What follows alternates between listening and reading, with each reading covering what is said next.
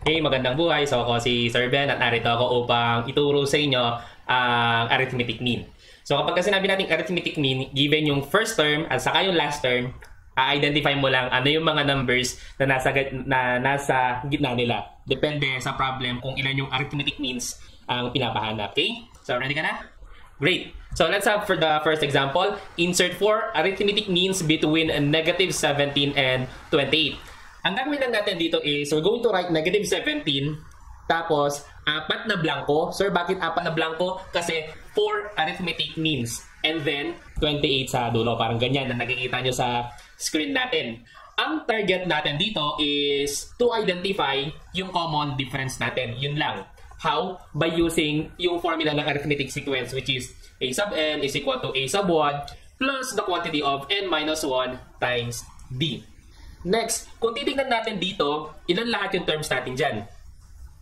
Tama ka, 6. Sir, bakit 6? Yung dalawang dulo, dalawa, at saka yung 4 na nasa gitna. So, 6 lahat yon. So, ibig sabihin dyan, yung 28 natin na a sub n, that will be a sub 6. Okay? Next, substitute lang tayo dyan. So, a sub 6 is equal to a sub 1 plus 6 minus 1 times d. So, anong a sub 6 natin? Tama ka, nasa screen naman yan. That is 28. Anong a sub 1? Correct. That is negative 17 plus 5d. Solving for the value of d, APE tayo dito. So we're going to add 17 on both sides. So we will have 45 is equal to 5d. Divide both sides by, tama ka, 5 to get the value of d and we will get, tama, 9. So ang gagawin lang natin dito is, starting from the first term, mag-add lang tayo ng 9 to attain the next term. And so on and so forth. Hanggang sa makarating tayo dun sa last term which is 28. So negative 17 plus 9, that is, tama, negative 8 plus 9, tama ka ulit, that is 1 plus 9, tama, 10 and plus 9, correct, 19. So ganun lang yung arithmetic mean. Okay? Next example tayo. Let me read it. If 5 arithmetic means are inserted between 40 and 10, what is the third mean? Okay? So, kagaya lang ng pinakita ko sa first example kanina, yung dalawang dulo, tapos maglalagay tayo ng 5 blanco sa gitna. Bakit 5? Kasi 5 arithmetic means ang pinapahanap. Okay? So, yung 40, yan yung a sub 1, and yung 10, yan yung a sub n. So, yan yung formula natin sa arithmetic sequence. A sub n is equal to a sub 1 plus the quantity of n minus 1 d.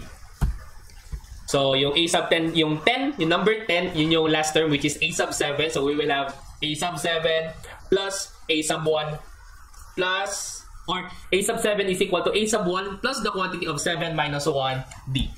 So, a sub 7 is 10, yung a sub 1 natin is 40, tapos plus 6d.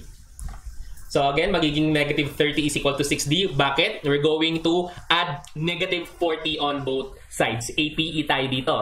Next is, tama ka, we're going to divide both sides by 6 and the value of d now or yung common difference natin ay ano?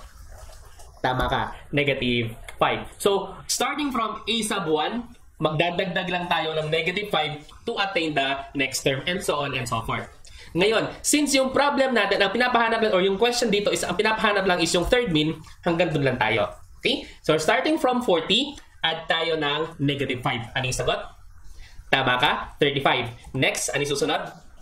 You are correct. That is 30 and tama, 25. Hindi na natin itutuloy yan. Sir, bakit hindi na natin itutuloy yan? Siyempre, nakuha mo na yung tamang sagot. Parang, siyempre, nakuha mo na or nakilala mo na yung tamang tao. Ba't ka pa magpapatuloy maghanap ng iba? Diba? Parang ganun lang yun eh. Okay? So, meron pa akong isang solution dito. Okay? So, kung titignan natin, ang pinapahanap is yung third mean, diba? Try to observe yung position ng dalawang numbers at saka yung pinapahanap. Kung titignan natin, gitna siya. Yung third mean, papunta doon sa first term, parehas lang yung distansya niya, papunta doon sa last term. So, kumbaga, kung titignan natin dito, nakagitna talaga yung third mean natin. So, pwede natin siyang gawin as ganito. Kumbaga, i-let ko na tatlong numbers lang sila. Yung first number is yung 40, yung second number is yung 10, tapos yung third mean, yun yung nasa gitna. Okay? So, how do we identify ano yung value ng nasa gitna? Get the mean. So, add lang yung first at saka yung last term and then divide by 2. In our case, 40 plus 10, that is 50 divided by 2. Same lang yung makukuha natin. That will be 25. Okay? So, yun na. Ganun lang kadali yung arithmetic mean. So, basta when we are dealing with arithmetic means, kailangan, alam mo yung unang-una yung arithmetic sequence equation. Yung a sub n is equal to a sub 1 plus the quantity of n minus 1 times d. Ang gagawin lang natin dito is, hahanapin lang yung value ng b. Okay? So, with that, maraming salamat sa pakikinig sa video na to. Magandang buhay.